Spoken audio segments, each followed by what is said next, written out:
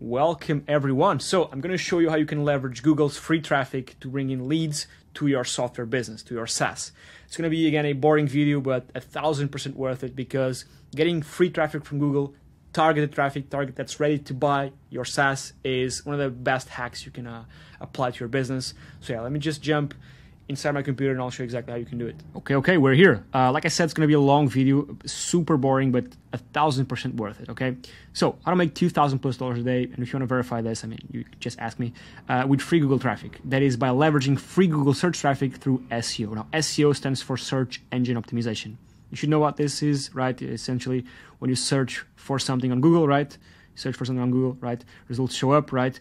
And you want to be the first one. If someone searches for, I don't know, buy microphone online, you want to be showing up first so people click your result and they buy from you, right? That's what we call search engine optimization, SEO. You're optimizing for the search engine that is Google, right? That's what SEO means. Essentially, positioning your site higher on Google for different keywords, right? It's a very, very valuable skill, because if you rank first for all of your, let's call them money keywords, you're going to make a lot of money, okay? And so I'm going to break down the exact SEO strategy behind this new brand, this new software I'm building that's responsible for multiple six-figure generated in about 9 months. Now, it's simple. Anyone can understand this. It's not easy because it's not easy to implement. But you should be able to replicate it with some time, right? This is the growth rate right here, and I'll show you here what I'm talking about. This is our growth for the business in terms of traffic, just traffic coming from Google. Now, it is not amazing, but we have to look at two things here. First, we have to look at the growth, exponential growth, since just December last year, which is a couple of months only. And secondly is traffic, right here, the number is a vanity metric, right? And I'll go over in detail why that is, but if all these 320 people are hungry and ready to buy, right, I take this any day of the week than a graph with 1 billion in search traffic per month. This actually per week, yeah, per week, but none of these people buy, right? So the thing here is that you want to be ranking on Google and getting this traffic from Google, right, from the search engine, but for ready-to-buy keywords. And I'll go over what that is in just a second here. So that brings me to my first point right here, which is focus on high buying intent keywords. And for that, I need to give you an example, right? If I give you this example, then you can extrapolate for the software world, okay? Let's say, for example, I have an iPhone repair shop, right? People come into my shop to repair their iPhones, right? And for people to come into my shop, they have first to come to my website, right? They come to my website, right? And they come to my shop, and I repair their iPhones on my shop, my physical store. Now, people can come into my site by searching on Google, for example, for how to repair an iPhone. Let's say I have a website, a blog, and people go on Google, right here, they type in how to repair an iPhone, and my website shows up first or second, and people click it, right? And they go to my site. Or they can come into my site searching, for example, for where to repair an iPhone, or how much does it cost to repair an iPhone. And let's say this keyword, how, has 10,000 searches per month. 10K people search for this, okay? However, the two keywords, where or how much, only have 1,000 searches per month. Now, one might think that, yeah, I'm just going to target this one. I'm just going to rank my site for how to repair an iPhone. But that's not smart. And again, it's the same concept that you need to look at this number as a vanity metric, because it doesn't matter the number, right? What matters is the willingness, for them to buy. Because these people here, searching for where or how much, are much more likely to want to pay someone to fix their iPhone for them. While someone searching for how, right, how to fix an iPhone, most likely we can assume that most of these people want to do it themselves, right? So these people right here have such a larger buying intent. They're more willing to pay someone to do the service for them. And this is very important, right? Because you want to rank your site, right, for high buying intent keywords, right?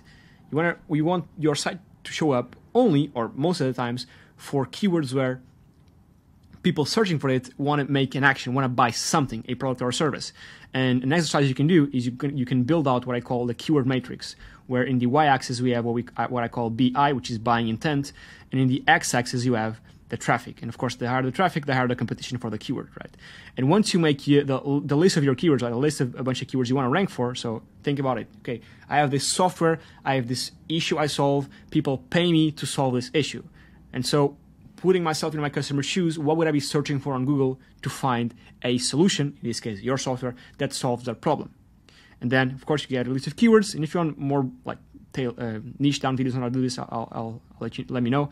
But once you have all your keywords, you're gonna start putting them here, right, in the matrix, right? How if they have high traffic, put them here. If they have low traffic, put them here. If they have high buying intent, put them here. Low buying intent, put them here. And you do not want to go for keywords here, nor here, but you do absolutely want to go for keywords here and here, right? So these two quadrants have, meaning these two quadrants here have high buying intent, in this case high traffic, in this case low traffic. These two right here, this one has low buying intent, low traffic, and this one has low buying intent, high traffic. So it's not smart to go for this. Now, it's not to say that you shouldn't like eventually target keywords here, but you want to make money and get users as fast as possible. That's the whole thing about a business. You want to grow fast, okay? And so you want to go for keywords here and here, right? Keywords with high buying intent. So again, take this example from the iPhone repair shop and try to apply this to your own business. And I'll go over exactly how we're applying this to our own business, to our SaaS. But I like to give you context, right, beforehand, so this all makes sense. So again, a bit of a technical thing right here, but this is super important, right? Go for high buying intent keywords. Focus on keywords where people are ready to buy.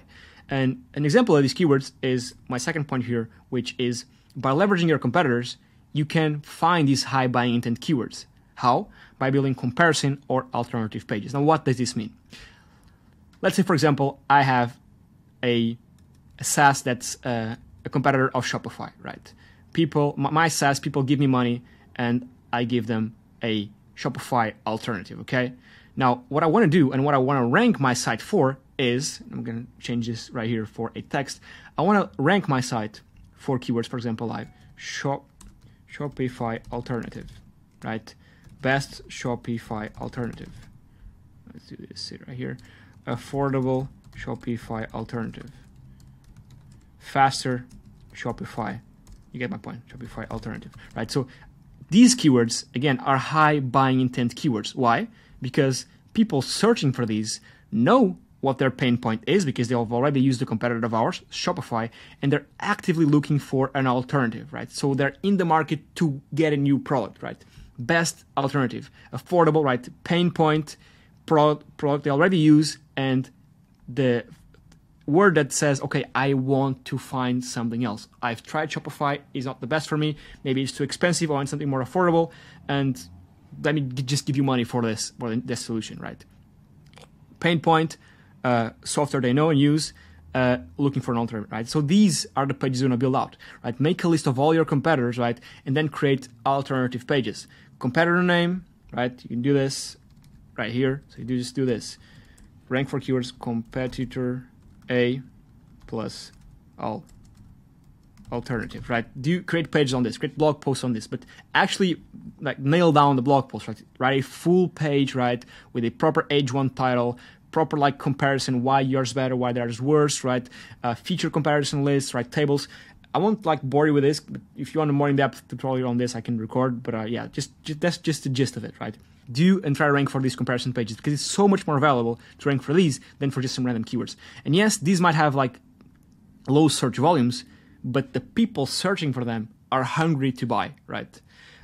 You can do like comparison pages, for example, Shopify versus, I don't know, some other competitor, and you plug in your solution in there, right? Because again, people might not be aware of your product because you're just starting out. So if you do Shopify versus, I don't know, WooCommerce or Big Cartel, which was one at the time, right?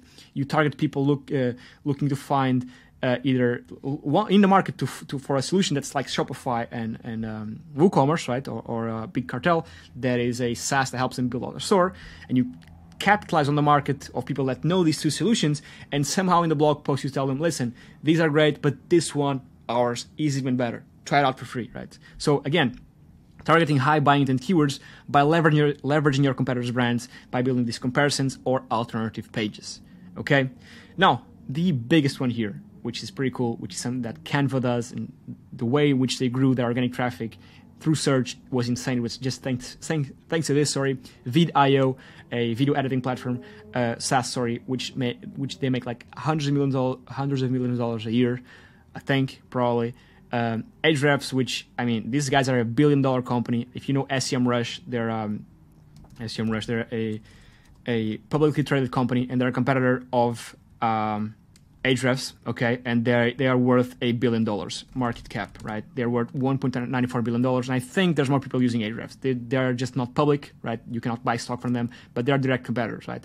This $1 billion company, this $100 million company, I think Canva is also a $1 billion company, all use this same thing, and it's crazy, and it's something that we're also applying to our software that you can do too, which is leveraging free tools.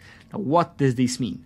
Let me go over the one right here for Vid.io, right? If you go to Vid.io, again, there is software you can pay to get to add your videos, add captions to your videos, do a bunch of stuff, right? Remove backgrounds, whatever, right?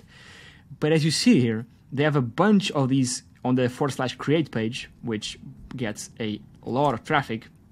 They have a bunch of these free tools. Animation Maker, Birthday Video Maker, Business Video Maker, Explainer Video Software, Facebook Video Maker, Highlight Video Maker. So all of these, right, as you can see, are high buying intent keywords, right? Someone searching for Memorial Video Maker is someone that wants to make a video looking for a thing that helps them make a video for this, let's call it pain point.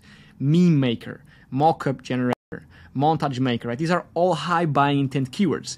And the way in which they're satisfying the searcher's intent is through offering these free tools, right? Because it's free, just upload your video and it's free, right? And then of course they upsell you on the service. But if you go here, right, just this page, and actually if you do this, right, all the URLs under the create, so all these tools are under the create URL, as you see here.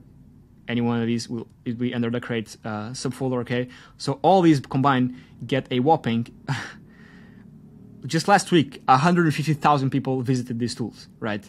And if you go to top pages, you can see here, GIF Maker, all these are, by the way, are the free tools, right? GIF Maker, 32,000 people, right, last month. 15,000 people for Video Maker, 14,000 people for Professional Business Video Maker, whatever. So all of these are free tools, and they're using the free tools to get people in for free on the pain points their main software offers, right? They get them to try the free version and then upsell them on a paid version. I don't know, maybe to remove the watermark, maybe to do the video in HD, whatever, right? Canva did the exact same thing. If you go here to Canva and you see their traffic, right? The traffic is huge, as you know, right? I mean, they get let's see here, 5.6. They rank for 5.6 million keywords, and almost 300 million in traffic every single month, right?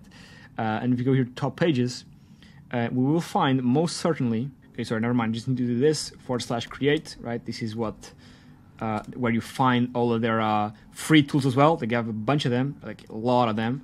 And as you can see, all these ones /create, logos, resumes, AI presentations, photo galleries, CVs, posters, tier lists, GIF Maker, and it gets super niche, right? Wedding invitation vibe video, I guess, email signatures, and all these pages get so much traffic, like millions every single month. Right, and again, it's the same thing. You go here, you try it for free, and then to get extra features, to get the full product suite, you have to pay them. Ahrefs, the exact same thing, and I do want to show you this because I think it's completely worth it because you need to find ways to apply this to your business. Let me just go here down. I actually got here tools, right? Let's see here. Let's do this. Ahrefs free tools. Just go here, free tools. This is their free tools page. I mean, they have a bunch of them here. I won't dive deep into this, but they have the same tools right here. All these softwares and a bunch more people do this, right? They leverage free tools that, by design, a free tool, what it does is it ranks for a high buying intent keyword, right? And it lets the searcher test a part of their product for free, right? Or a limited version of their product, in this case too, right? And then once they get introduced to the product for free, they're much more likely to buy, right? And these free tools actually offer value to the user.